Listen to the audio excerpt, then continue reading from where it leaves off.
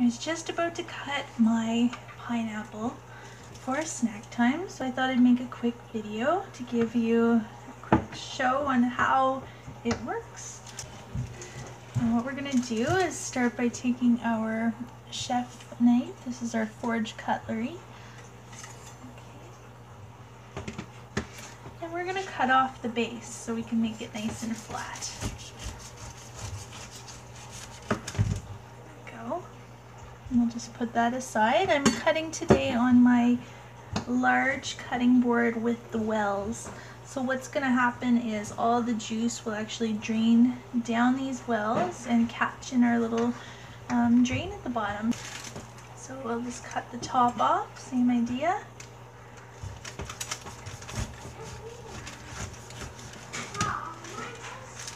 We'll just stick that aside. Okay, now that we have cut our pineapple, I'm just going to take our pineapple wedger and take it off of the base.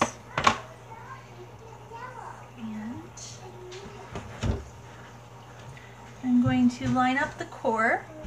Okay, and when it's lined up with the core of the pineapple, we're just going to start rocking it back and forth.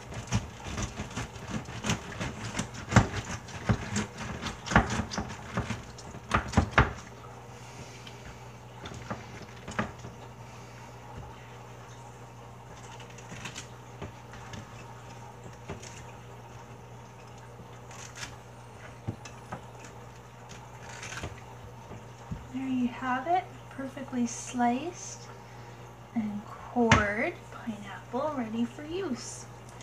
So I'll give you a little hint. I actually love to take the core of our pineapple and instead of tossing it out, I stick it into my infusion water bottle because there's still a lot of flavor in that core. So the next tip I have for you is to take our apple core wedger and just line it up.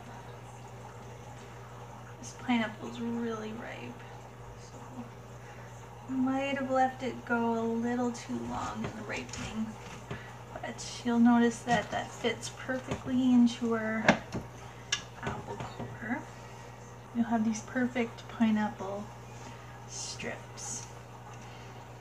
So, again, it's a little bit more ripe than I would have liked for cutting, but this is gonna be delicious. It smells so good. That was our pineapple wedger, our apple wedger, and our cutting board with the wells. A handy tip. So I put some of this pineapple into my infusion bottle.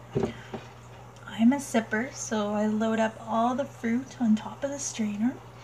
If you were a chugger, you'd put all of the fruit on the bottom.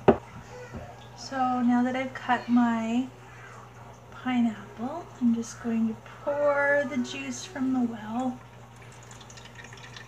right into my infusion bottle.